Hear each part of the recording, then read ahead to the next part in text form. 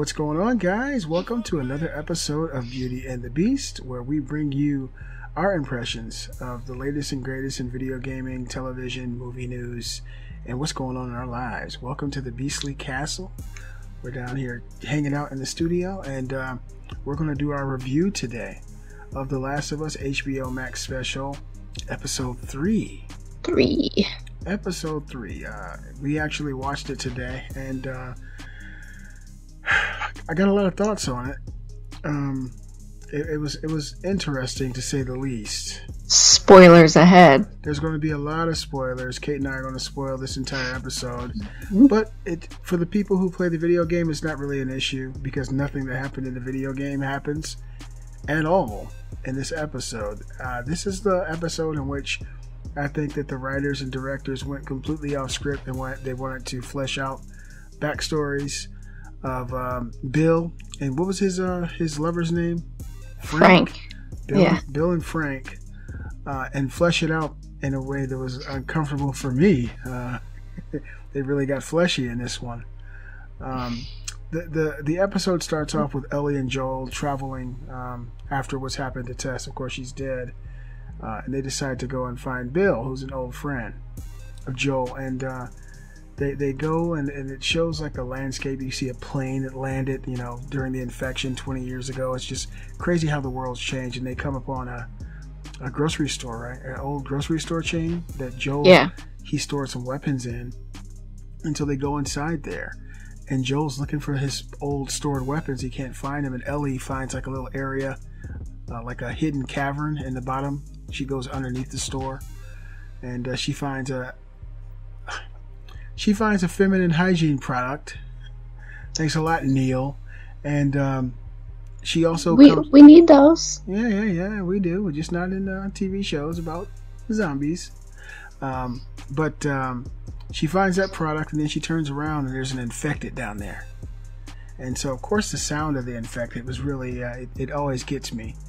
And she turns around, and there's this infected guy who's laying down, and it looks like the place kind of collapsed on top of him, so it's just his head sticking out. And she goes over to him, and she's like looking at him. Really weird. It's out of character for Ellie. Ellie in the game wouldn't have done that. She was like looking at him and like giving him the side eye. You know how dogs and cats look at you when something silly happens. And she took her knife out of her pocket and started cutting him. Cut his forehead. And she was just looking at him, watching him bleed. He's just making noises, looking at her. And for me, I was thinking that he was going to use the cordyceps to let the rest of the infected know where they were. But for some reason, this zombie or this infected didn't have that ability. So she just stabbed him in the head and went upstairs and continued on talking to Joel like nothing happened. And Joel, for him to be the character we're used to in the video game, that would have never happened. He would have known where she was, what she was doing. She's gone for that long. He's calling her name in the show, and he's like, "Where are you, Ellie?" And all of a sudden, she pops up. Anyway, I was going to say, why didn't she say anything when he was like calling her? She didn't say anything. She just popped up like she was already back upstairs with him. And it's like, I don't know. It was real stupid to me. Directors. They told her don't say shit. And the rest of the show is about Bill's town. Now, I'll say the way it started off was really cool. They did go completely off script. In the game, Bill still survives. His lover, Frank, he hung himself in the game, left a note for Bill. In the game, he was telling Bill how he could never stand him. He always hated him in the game. Yeah. And so they really, really changed that dynamic of Bill and Frank. So initially, when the outbreak happened 20 years ago in 2003, Bill was in a bunker underneath his basement. And so when the military came around and cleared everybody out, he was down there hiding. And he could see everything, and they left it. So he basically took the whole town for himself. He went and broke into Home Depot, stole everything he needed, and built, he basically home alone the entire neighborhood. Yeah, he built a fence around the whole thing. He had traps, everything. Yeah. Security system. Yeah, he had cameras everywhere. He could see, like, it showed one infected come and get shot with a shotgun kind of stuff. And it continues to precipitate time. So it started in 2003, and then 3 years later, after Bill has already built this cathedral, this Awesome. area that's all his own, one of his traps goes off and he goes outside, and that's where Frank is. And so he finds Frank in that hole, and Frank asks for food. He brings him inside the house, and he allows him to eat. At first he wasn't going to let him eat at all, but he let him eat, and let Frank take a shower because he hadn't had hot running water in so long. He just wanted to stay in the shower. And then he fed him some rabbit and some wine. I'm not cultured enough to know what kind of wine he drank, but Frank knew. And Frank asked him could he play the piano before he leaves and goes back on his way. And so they went into his dining room, started playing the piano, and that's when they could feel the love tonight. Can you feel the love tonight? They should have just started singing that right then. Frank looks at Bill and he's like, who's the girl you were singing that for? And Bill's like, there was no girl. And then I'd much rather watch the cordyceps kiss 1,000 times over than this big, hairy, manly kiss. That they both had beards like they were bushwhackers, and they just started smooching each other.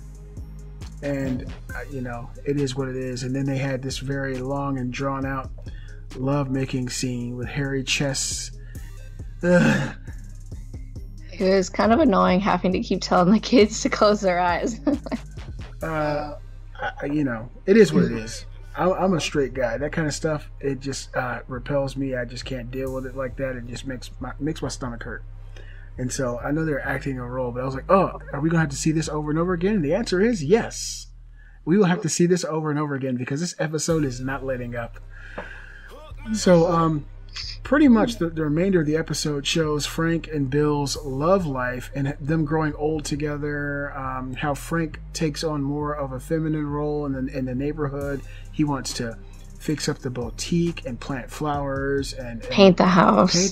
And do things that beautify the little community they have because they're growing old together out there. And it was a touching tale watching these two guys grow old together. And the relationship they had felt palpable, and it's just not my kind of thing. But it felt palpable, it felt real, it felt visceral, and it got to the point where Joel and Tess came to visit them because Frank he started communicating with Tess through radio, and so after he cleaned up the community, he told Bill we're going to have visitors, and so. That's also a dynamic that wasn't in the game as well. He's communicating with Tess, so she brings Joel out there, and they meet Bill, and Bill's kind of got his gun on the table looking at Joel. Joel's explaining to him, hey, we're good people. We're not going to hurt you. And they became... Bill don't believe it. Well, Bill's a G in that way.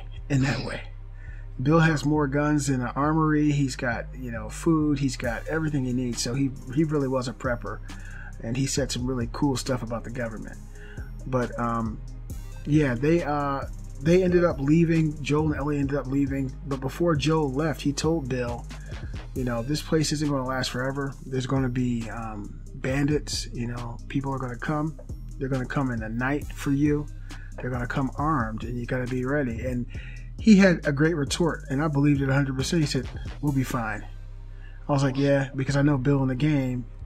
Bill in the game, he's a survivor, and so I didn't know at this point that this show was going to divert so heavily away from the game.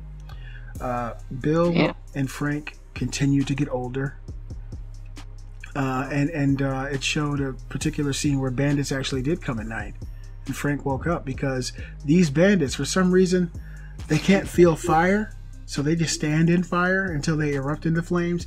They are walking up, and then they got to a certain point, and then gas started to spew out, and then sparks, like one of his traps, and all these guys just kept erupting in flames. I was like, why are they standing in the fire?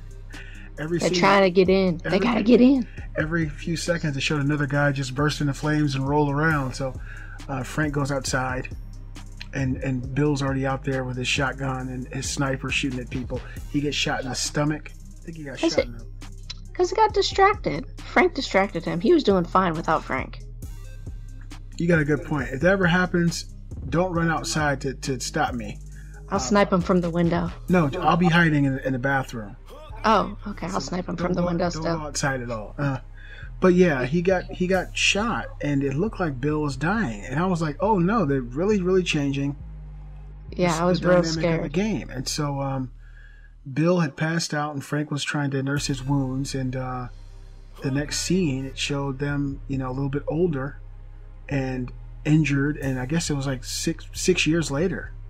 Bill I had think so. survived that onslaught, and Frank was with him, and they were trying to get healthy and trying to live their lives. And all of a sudden, it jumped time again, and now Frank was dying of a terminal illness. I don't know if it was AIDS or if it was cancer. They never really opined on what it was. Yeah, they didn't say. They didn't. He did mention something about there wasn't a cure before this all happened, so why would they be a cure now? So, but he was really terminally ill, and he was hurt, and they were growing old together. And Frank woke up one morning and told Bill, "This is my last day." And so they had a conversation at the breakfast table, and Frank told Bill, "I want you to take me to the boutique that I cleaned up and made nice. I want us to pick out an outfit there. I want us to go to the chapel and get married. I want us to come home and you cook me a nice dinner. And I want you to put these pills, all of them, grind them up, put them in a bottle of wine. Let me drink it with you at dinner, and then I'll fall asleep in your arms in our bed and die."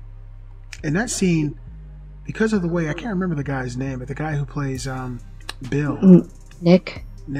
Oh, you're calling Nick? him by the name of his other character? No, that's his real name. Oh, okay. From Parks and Rec? I think Overman, something like that. Okay, as long as it's not Keith Overman. Okay, but he was crying when Frank was telling him this, and that seemed like a really tough scene. You could see that he was really... The acting was impeccable in the show. And they went on and did all that stuff that Frank wanted them to do. They went out and they, went to the boutique. They both got dressed. It showed all these very passionate and emotional scenes of them getting married. Excuse me. And at dinner time, he made him a really nice dinner. Looked like a rack of lamb, some nice wine. And he brought out the pills, and he put the pills inside the glass and poured Frank, his last drink. And then he revealed to Frank that he also took the pills himself, and he put enough in the wine bottle to kill a horse. And so That's hardcore. that's why I was like, okay, what's going on here? Because Bill's in the game. You actually have long, drawn out moments with Bill. He's there when you leave. He's a survivor. And I was like, what's going on? And so they both go to bed. Frank asks him to take him to bed. They go to bed. And they both die. They both die. They kill Bill off like that. And it's so different from the moments in the game that they kind of stole from us. Some of the great set pieces in the game, like when Ellie and Joel got caught in one of Bill's traps and Joel was upside down hanging, and Ellie was trying to survive and stay alive and do what she could to get him down. He was shooting those infected. Scenes like that got stolen for a love episode. And it's not that it's an LGBT thing. I feel like it could have been done, even if it was straight. That whole love thing could have been done in 20 minutes at the longest, but they spent 90% of the episode on it. Yeah. And I think that some of the other, more meaningful moments to me, because I mean, what if this whole 90-minute episode was about Joel and Tess? Stuff that we didn't see before, showing them in love, showing them how they, grew together over time. It would be just as boring to me. I want to see more of the stuff that's more meaningful to the game. And I feel like when you divert this much, especially people who know about the game, they know about the lore, you're changing the lore, you're changing the canon of the game. Bill now, Ellie never meets Bill. I mean, I get that they have to flesh out a little bit of the story, makes it a little longer, but they didn't even give it a chance to have anything similar to the game. Like him helping them, get the battery and escape the zombies and stuff. And getting respect for Ellie, and she respecting him, and she thought he was a badass. All that stuff is kind of taken away, and it's all But as long as they're able to rein it in from this episode on and stick close to the canon, the actual canon of the game, because This is my favorite game. The Last of Us is my favorite game of all time, honestly. There's really nothing to me that's better than it. And another thing I wanted to do with this episode, I wanted to start my comparison videos. So I wanted to start playing the PS5 and doing a comparison of what we see in the show and the game. But on this episode, there ain't nothing to compare. There's nothing. Yeah. There's literally not one scene in this episode that is from the game at all. So there's no comparison. There will be no comparison videos. The only location you might be able to try to snap would be Bill's house, but that's it. There's nothing from the game, and that sucks a little bit. So this is my least favorite episode so far. Yeah, I thought it was pretty boring. Like, I was like, just kind of, all right, yeah, this nice story, but get on with the game, you know. And see, people have their preferences, and you know, it's like a person who's a vegan. You know, that's their life, right? They don't want to sit and watch a 2-hour YouTube video of people eating steak. It just does something to them. And I'm a straight man. I like you. I like what you is. You know what I'm saying? And so I got a big hairy face, gray hairs and stuff. I don't want to see a guy like me smooching on another guy. It just does something to me. Like, come on. You know, too much. And especially the stuff they were doing. Ugh. God help us. I just thought it was super boring and not like the game. Yeah, they didn't take anything from the game. Yeah, that's what upset me the most. I'm looking forward to the next episode, because that's the episode in which bandits actually stop Ellie and Joel on the road. If you guys remember, there's a scene in the game where there's a guy saying, "Please, I need help," and Joel looks and like, he ain't even hurt, and just drives toward the guy, and Rex and a bunch of guys come out and start shooting at the car, and then they wreck into that store, and Ellie and Joel jump out. Who knows if they're gonna have that? Go ahead and say it. Who knows if they're even gonna have that in the game or in the show? I hope they ain't that crazy, because it really needs. That's a great moment in the game, and it introduces the bandits in a way, you know, that makes them seem really, really cunning and conniving and terrifying, and we haven't seen that in the show yet. So hopefully, Bella Ramsey is more of an asshole than Ellie. Sorry. Yeah, and her face just irritates me. It's like she always looks super unpleasant.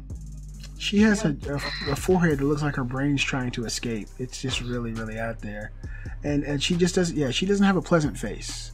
What do they call it? RBF? Resting bitch face? Is that what it's called? Yeah. She looks very uncomfortable. She has lips that look like someone took a piece of lipstick and put it on the edge of 2 envelopes. They're very, very small. And it just... Well, white people can't help that. You got a pretty decent bottom lip. All right, good. The top ain't there, but it's all good. Now I'm self-conscious. You're still pretty. Just smile for them. That's all they need. Well, I mean, you got any final thoughts about this episode? No, it was just boring. Next. Thank you, next. Damn. Is it like that? All right, Neil. I mean, you can't win them all. Hopefully, you and the director, you got this out of your system. Hopefully, you know, they're like, okay, we put it out there. This is the controversial episode. They knew it was going to be a lot of controversy.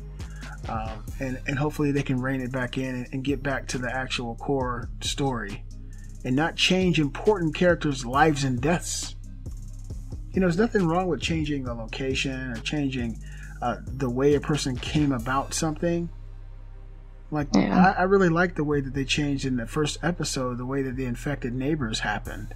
Because in the game, they ran to the window and smashed through. But here, it was a completely different situation because Sarah went next door to put the dog back. But it still felt similar. This here felt completely different. And I'll give it, in my opinion, a 5 out of 10. I'll never watch it again. I can't watch it again. No, sir. But you guys let us know what you think in the comments below. Did you watch episode 3 of The Last of Us on HBO? Was it passionate? Did you love it? Did you like it? Did you dislike it? Did you hate it? Let me know. I didn't hate it. I thought it was an okay episode to watch once. Not something to watch with the kids because they did push the envelope.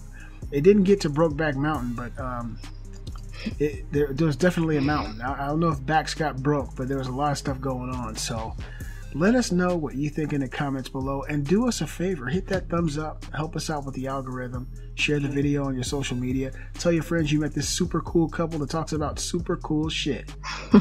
And we'll see you guys next time. See ya.